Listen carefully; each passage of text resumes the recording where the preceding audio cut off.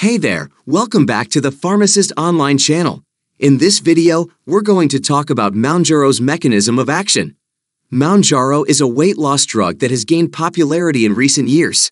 If you're considering taking Mounjaro or simply want to learn more about how it works, then keep on watching. So, what is Mounjaro's mechanism of action? Mounjaro is a single molecule that selectively binds to and activates both the GIP and GLP-1 receptors. These receptors are responsible for targeting two native incretin hormones, GIP and GLP-1.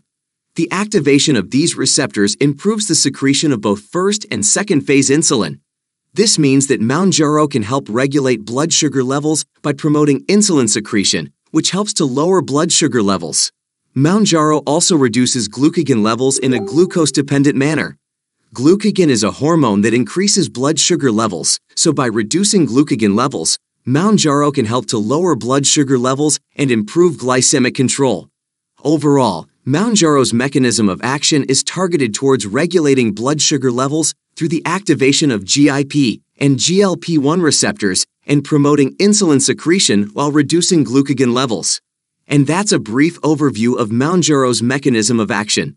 If you're considering taking Mounjaro or have any questions about it, be sure to talk to your doctor.